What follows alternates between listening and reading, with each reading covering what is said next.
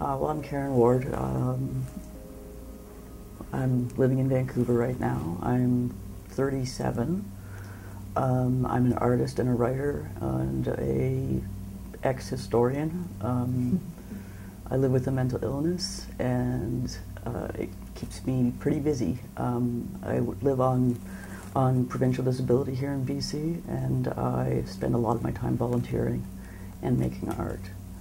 I'm a collective member at the Gallery Gachet, which is an artist-run center in the downtown east side of Vancouver. We have a large back area, which is, we've got a wood shop, a kiln, we have our computer salon, where we have image editing, image creation, publishing programs, video editing programs. We've got we've got these tools that are necessary. We run officially as a collective. We have a meeting. We have one meeting a month. It's this amorphous thing, and we're its members, but it is a composition of all of us as individuals, as well as the history behind us as the gallery. We're unique in the country. We're an artist-run center by and for people with mental illnesses.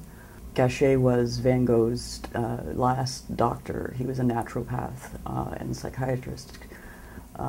Gachet was his friend in his last years, which were clouded by bipolar depression. Our gallery is themed around mental illness, and trauma, and abuse, and work that speaks to those issues. Let's say, we don't say that every artist who shows must have some sort of mental illness. We're not like prescriptive like that.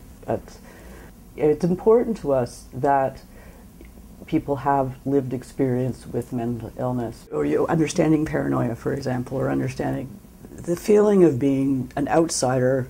An outsider sounds simple, but feeling like you've been kicked out of society. I mean, for me, coming out of my experience to date, in a lot of ways, as living with a mental illness, it's very empowering to be able to make decisions and take responsibility. And because, so much of the process of being mentally ill in this society is disempowering and takes away your decision making. It's made a huge positive difference in my life. It's very gratifying to see images you make, pictures you make, words you write out in the public. We had a show in February.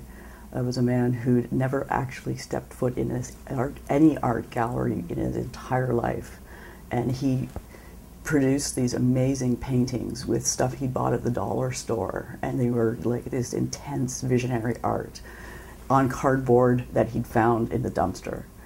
And you're just like, that's so amazing. You can't even, part of you doesn't want to tell the rest of the world about it. We have a few set shows, such as the Mad Pride. We do that every year, and we'll continue doing it every year. The concept of Mad Pride is about the radical acceptance of difference. And and beyond the acceptance is the idea that there's more diversity of ideas and thoughts and opinions than one is led on. We also have a program called Out of the Rain, and it's a 6-month mentoring program with street-level artists, and the goal is to work with them to create a more stable living environment, artistic space, and access to the arts, which means anything from paint to canvas and supplies and traditional material as well, or if need be, one-on-one tutoring on the computer or training with a camera or what have you. So this program runs for 6 months. The first 4 months is all the first 5 months is all art making and working and interacting with an occupational therapist. And the last month is the show. Yeah, and the artists get a chance to have a group show that they work on the details of themselves, and they can sell their work, sell prints, sell all kinds of stuff. And we've been doing that for a number of years, and it's a really, really awesome program. We don't like to have events that are expensive. Mm-hmm. Like the idea of charging admission for a show is just like, no way would we ever do that. we try to have events that are accessible to the community in like in a unique way, like with, for example, film screenings. We don't have a theater in the downtown east side. People don't generally feel comfortable going to Tinseltown.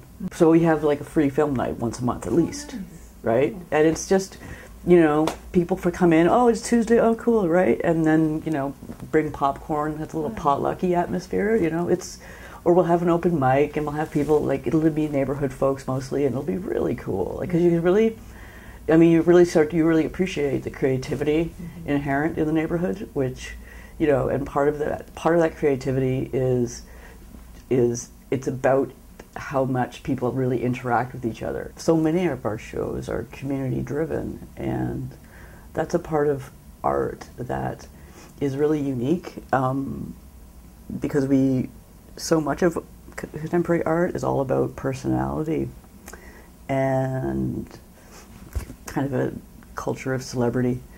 And instead we're doing art with, like, you know, big groups of 70 people in the downtown east side community, right? And it's really, really unique and interesting. And I mean, then we bring in these folks from the neighborhood, start coming in more and more, and then we say, hey, do you want to volunteer more regularly?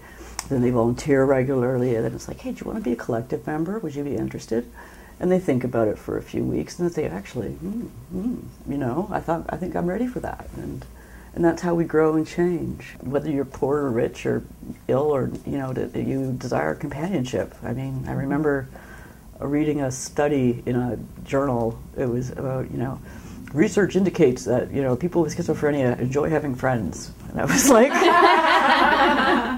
how unusual. Oh my goodness, I wonder what kind of shirt grant they got for that. Like, people need community, part of the recovery model. It doesn't happen in an office, it happens in the social world.